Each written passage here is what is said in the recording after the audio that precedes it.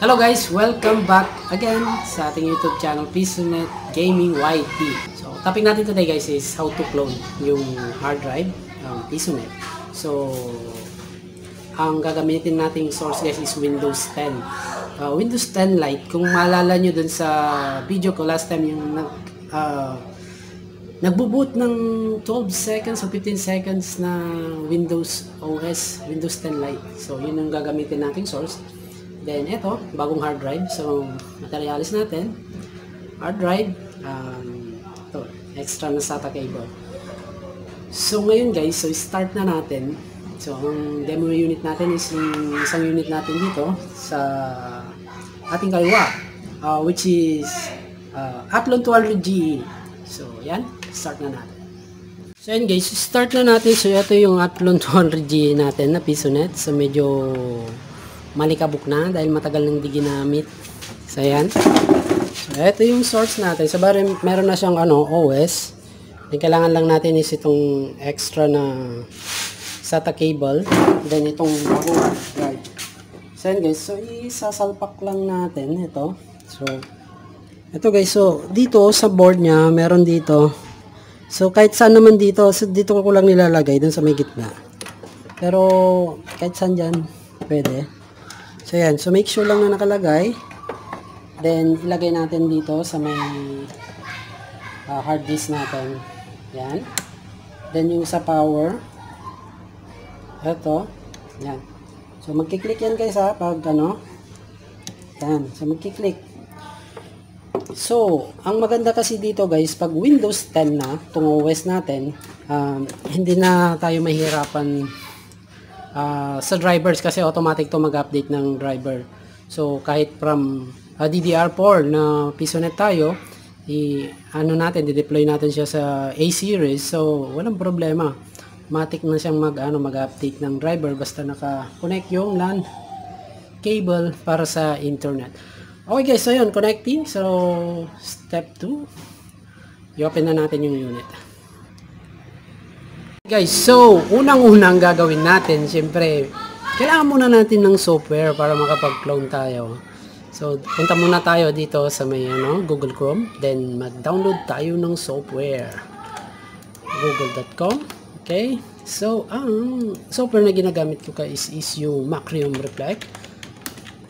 Reflect. So, free version lamang to guys. Ayan. So, makakapag-clone na tayo using this software for free. Alright, so ito guys, nandito na tayo sa Macrium Reflect macrium.com /reflect free. So ito lang da-download natin guys, itong pre-commercial. Yan, so click lang natin to. Oops. So, I need a personal license. I need a free license.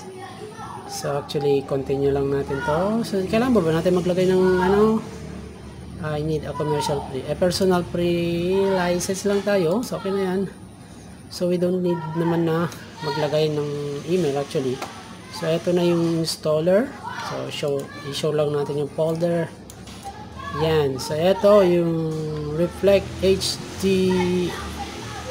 .exe. So, run nyo lang yan. Run as administrator. So, yan. Okay. Free version. So, drives natin install. Okay. So, download. Then, run the installer. Ayan. Sintayin lang natin. So, 110.3 MB. So, medyo matagal. So, pause lang natin guys. So, hintayin natin matapos. Balik na lang tayo pag medyo malapit-lapit na matapos. So, post ko lang itong video natin. Okay, so yan guys, so matapos na. Next lang natin to. Next. So, after yung download, automatic naman na yung mag-install. Then, next lang natin to. I accept the license. Next. Home. Next. Register Macrium Reflect. Huwag na natin i-register. Install shortcut. Huwag na. We don't need shortcut naman guys. Search na lang natin mamaya. Install. Okay. So, wait lang natin matapos. Copying new files. So, mabilis lang to. Okay, finish. So, i-launch na natin. Launch. Yes. So, I think tapos na yung Macrium reflect natin. So, ayan. Okay. Alright. Cancel. So, close muna natin to guys. And prepare muna natin yung hard drive natin for cloning. So, eto guys, punta lang kayo dito sa this PC. So, right click nyo lang, then manage. Click nyo manage. Yan. So, i-prepare natin yung hard drive natin.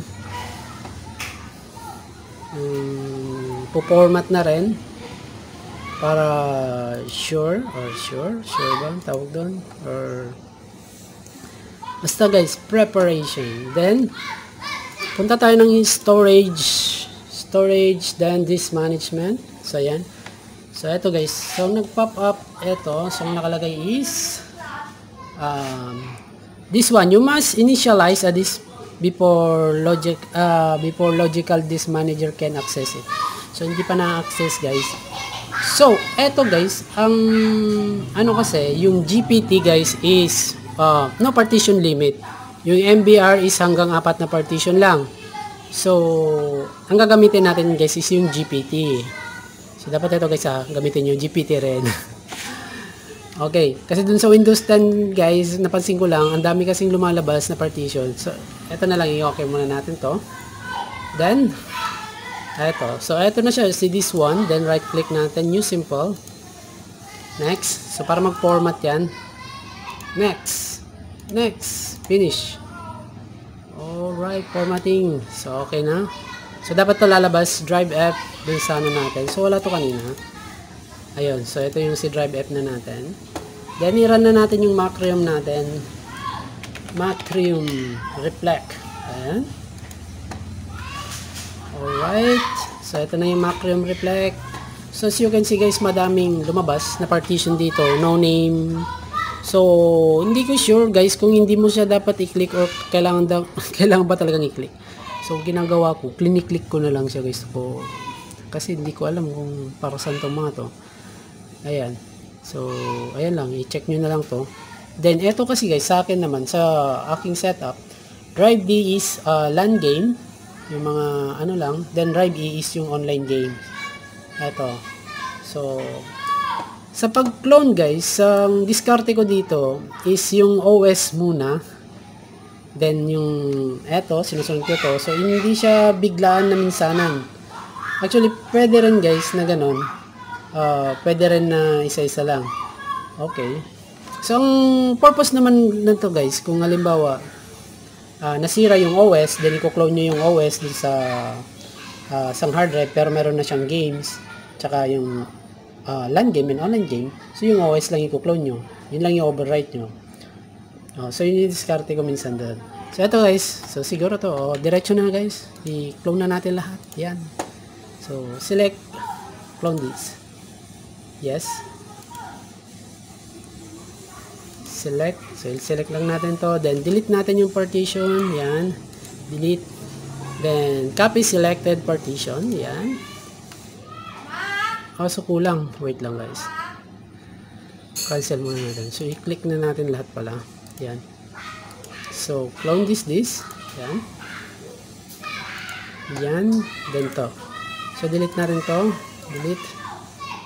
Okay. Then, copy selected partition. Then, next. Okay. Next. Finish. Alright. Okay. All target. Okay. So yan guys, so medyo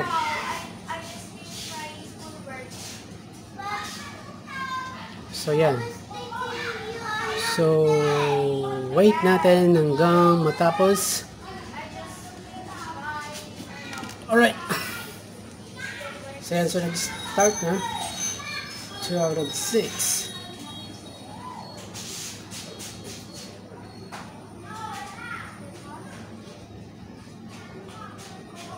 So, 0%. So, ito lang, medyo matagal. Ito siguro abutin kayo ng isang oras na mahigit. So, depende kung gaano kabilis yung hard drive natin. So, So 7,200 RPM naman to pagkakalam ko. So yan, so wait lang natin. Ayan. So i-post ko na lang muna siguro guys, then along the way pag nasa gitna na, so i-unpost ko ulit. So makikita naman natin dito kung gaano siya kabilis mag-copy. So okay yan, so 1% pa lang tayo. So post natin, so 1%. So yun guys, 4% pa lang. Okay, so post ulit. Ayan, so 21% na. So gano'n na ba katagal? Hindi ko na maalala. So check natin mamaya. Lalabas din dito kung ilang hours bago na complete yung cloning. Okay, so wait natin ulit. Post natin ulit. Okay guys, so ayan. 65% overall progress. So medyo matagal pa. Wait pa natin. Okay guys, so 94% na. So malapit-lapit na tayo matapos. Okay guys, so ayun, tapos na. So tignan natin. Okay, so 1 hour and 14 minutes yung cloning. So dalawang 500 GB to guys. So ayan, so next step natin guys. So tapos na. I-test naman natin pag working yon. So, pwede na natin itong gamitin sa ibang unit. Test. Alright, so yan. So, okay guys, so ayun lang. Ganun lang mag-clone. So, next video guys, so yung part 2 is after cloning testing sa ibang unit. So, ikikita natin to. So, from Athlon 200G, gagamitin natin sa A87650K. Okay guys, so see you again sa next video. Bye-bye. Hello guys, so eto na yung clean natin na hard drive. So from na Windows 10, so from Athlon 200G to gagamitin natin ngayon dito sa A8 na A series guys. So DDR3, DDR4 yon. So ito, so mainit-init pa. So yan, so siyempre kailangan din natin, same din, yung SATA. Yan, so kabit natin dito. Tapos yung sa power. Okay, so ayan, tetesting natin kung gagana. Alright. Power on na natin. Yan, so naka-power on na. Kailangan natin ng korting barya. Wait. Okay, so ayan na guys. So working na. Actually guys, ano na siya, get ready, prepare na yung device. So mag-install ng mga driver, ganun. So ayan, so pwede na. So dito kasi guys, hindi ko na siya na-record kanina, pero ayan. So ito natin.